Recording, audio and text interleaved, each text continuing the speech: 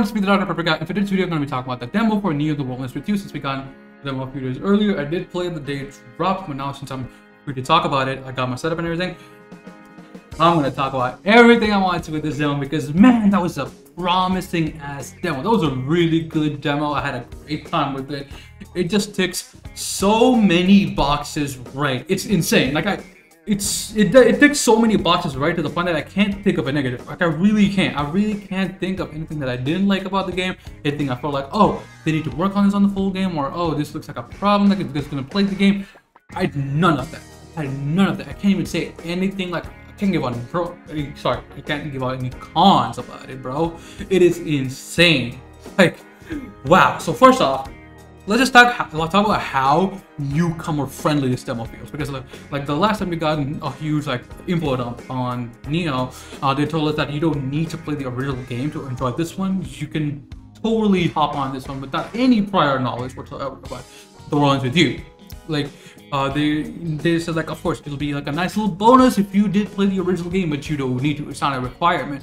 And playing the demo, it does feel that way. It does feel super newcomer friendly. Everything they tell you, it doesn't feel like you need prior knowledge in order to enjoy or actually to make sense of what is happening. But also because I feel like the characters themselves are trying to understand, like, make sense of what the fuck is going on. I feel like that I mean, even that plays out very well. And also another thing I really thought that was neat was when you do ask someone, and you know, a certain character, and ask them what is the noise. The explanation they give you, it's actually the explanation they give you in the secret report of the original game. I thought it was pretty cool that they gave us that explanation in Neo. Like, that was pretty dope. So yeah, that we got that out of the way. First and foremost, right? Like, okay, not first and foremost. Now I guess first and foremost would be the whole newcomer thing. Sorry, I'm a fucking mess. I'm a fucking mess. I just rely on making unscripted videos way too much. But yeah, the other thing I want to talk about is just how the spirit and the soul of the world ends with you. It's so intact here. It's insane. It's like the original never left. Honestly, like it's insane how much of its soul is in Neo.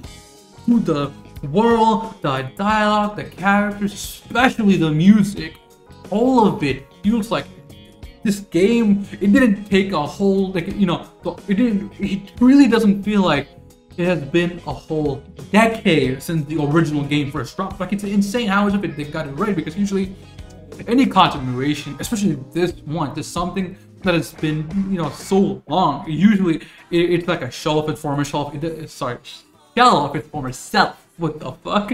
It's usually that. It doesn't have what makes the original special. It doesn't have the spirit of the original. This is a capture, but this one captures it so well. But at the same time, it's not the same old. It has, you know, at the same time, it feels refreshing, and it's great. And talking about refreshing, even the music is great. Not only do we have remixes of old songs that we've heard in the original, we also have a fair amount of new stuff. All of it is like it feels so well balanced. It doesn't feel like I've heard more old stuff than new stuff, or the other way around. It really just feels perfectly balanced, and I'm really pleased with that, because last game it made me feel like, oh, there's a really good balance of old tracks and new tracks. Although it's Final Fantasy VII Remake, and Neo TWEWY looks like it's going to go down the same path. It's great, man.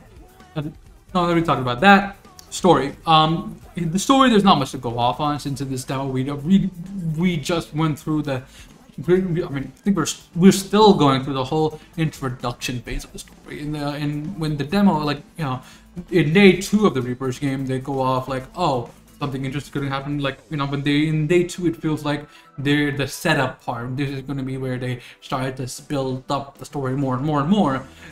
That's when they cut it off. Yeah, they cut it off in day 2, and actually the demo felt longer than it was supposed to. When they told us it was the opening chapter, I thought it was just going to be the intro in day 1, but it was actually longer than that. I'm glad.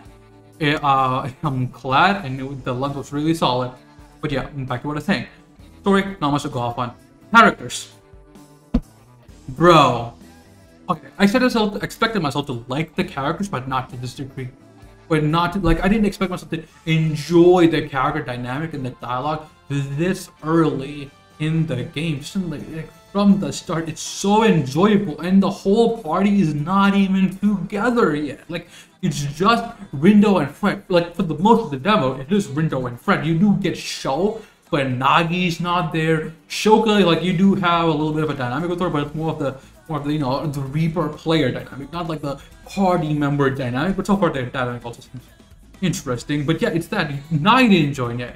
And I thought Nagi was gonna join before Sho did, but I guess I was wrong. So bro, like, also Fred, I didn't expect myself to like Fred this much. I thought it was gonna be like, alright, fine, whatever type character, but yeah, Fred was really cool. Rindo was just as good as expected. Both of their interactions and everything, how they bounce off of different characters was just really enjoyable, really fun. The characters were great, especially Sho. You already know how Sho rolls, so I don't need to elaborate any further on that. So with Sho, it's, yeah, the dynamic's great. I can't wait to see more of it. We're just gonna have like what, 49 more hours, like 49 more hours of this, possibly even like 100 hours of this if you indulge yourself in side content. Like, bro, yeah, I'm in. Like, it's just enjoyable, and you just have 3 party members in your team now, and the third one doesn't feel as involved as the other 2. I mean, he's there for a good bit. His screen presence is clearly there for a good amount, but it doesn't feel like he's there. You feel me? But yeah. They nail the characters, dude. They nail the characters. They nail the style of the game. Like I already talked about, you know, the soul and spirit of it. The style of the game, it translated so well to 3D. Like you could also see it in the trailers how well it translated to 3D, but actually playing it and actually seeing, you know, actually being in control of the game or the demo of the game, and then going through it and seeing how well it translated from the scanning, it's great. It's great in all honesty, and it was something amazing to see. And I thought I processed it completely, but now the more I'm talking about it, the more I'm like, oh, I didn't process jack shit on how great it was.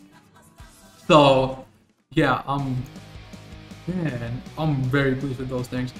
So now we went on and on about the style, soul, characters, and whatnot. And what about the gameplay? Man, shit. Now we have a new control scheme, you know, because I mean, I feel like the Duel Links is known for having like newer control schemes, because in DS we had a control system that utilized both the DS screens and the DS. And then in the phone touchscreen Switch, you also had the touchscreen, but you can also use Joy-Con if you got WAP and all that. But in Neo, you have a new control scheme which utilizes the buttons with your controller. Obviously, you can't use the usual like touchscreen and all that since it's also on PlayStation and also coming to PC. But yeah, this new control scheme feels like a godsend. It feels like the combat, in my opinion, feels more satisfying and more fun than the original. Like, bro, like in the first battle alone, I felt like, oh, I'm already having a lot more fun with this combat than I did in the original, or at least in the starting part of the original. Like, you know, they really got down the whole cross combos thing. It's like, even when you have control of a different character, like the AI doesn't seem terrible at all. Like, man, the combat, it's great, it's fun, and like and from what I've seen, from how they're talking about in the tutorials, it feels like there's still more to come with the combat. There's still more. So I'm excited for it. I'm excited for how well they're gonna go. That also, I want to talk about the UI, bro. That thought, when you go to the menu and you go to the thought section, the sprites in the thought and the pin section is what makes it for me. I'm just like, I love it. Like, it's great. It's just great, dude. Like, so yeah, gameplay, they got it right. I also liked how they gave you like different markers on where you're supposed to go. In the original, they don't really give you markers. If you wanted to know where you want to go, you usually had to like stop for a bit, and when when you can talk to your other, your other character, your partner, sorry, That's when they give you like where you're supposed to go, and then you go there. But now they just no, it's like, all right, here's a marker, you go there, da da da, all that. So I thought that was pretty dope. Yeah, yeah, I think shit because it was honestly a very good time.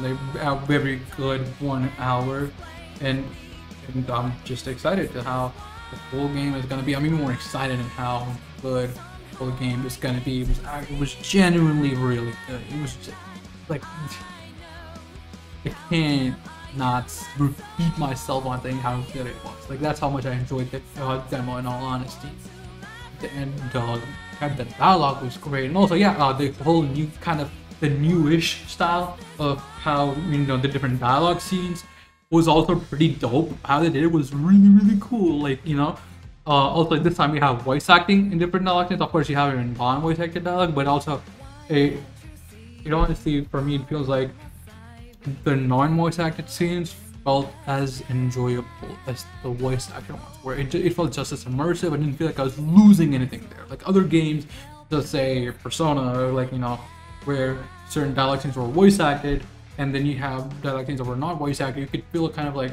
a difference in quality, kind of.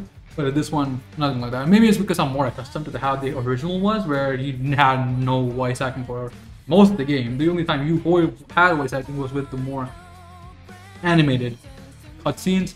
So yeah, honestly, that's all I wanted to talk about in the demo. God, I didn't make it so drawn out. But yeah, what did you think about the demo? Did you play it, or should you get on it? Just like, I know y'all don't comment. You all can't comment to my videos to save your life. I mean, some of you do. Appreciate that, but I would love for more of you to comment down below. Also, if you know, the subscribe and like button are free. They're free. You have nothing to lose. I have everything to gain, so go ahead, do it. But you can press the bell icon too. I mean, it's optional, but I'm just saying it's a suggestion. So yeah, stay tuned for whatever content I might do.